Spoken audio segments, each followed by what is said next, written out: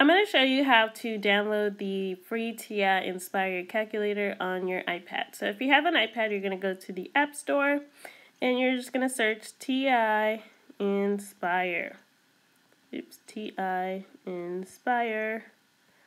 And this should pull up some different options for calculators that you can download.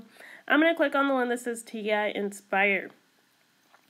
And whenever I click that, it should download. Shouldn't take very long. Hopefully you have enough space on your iPad to download this calculator. This is great because you can use it on your iPad. There's so many resources in the calculator. There's a tutorial on how to use it.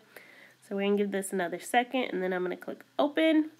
And this should open the calculator. It's going to ask if you would like Nspire to access your photos. That's up to you. I'm going to click OK. And then you can see there's two folders in here.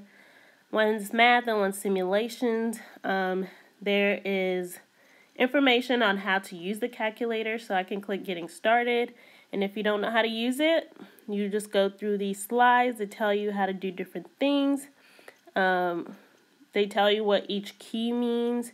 So if it's your first time using it, I would definitely recommend going through these slides so you can figure out how to use the calculator. Also, when you click on home, to actually use the calculate screen, you click new and then you click calculator.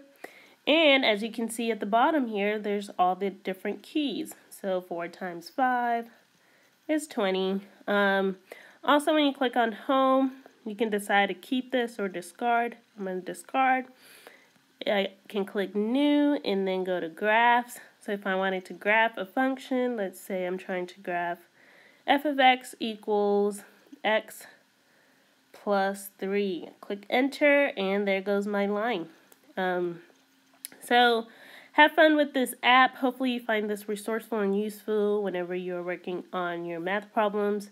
Again, if you're not sure how to use it, I would click the getting started slides and just go through those slides. There's another one for getting started with graphs. So if you don't know how to graph, it explains how to do everything on here.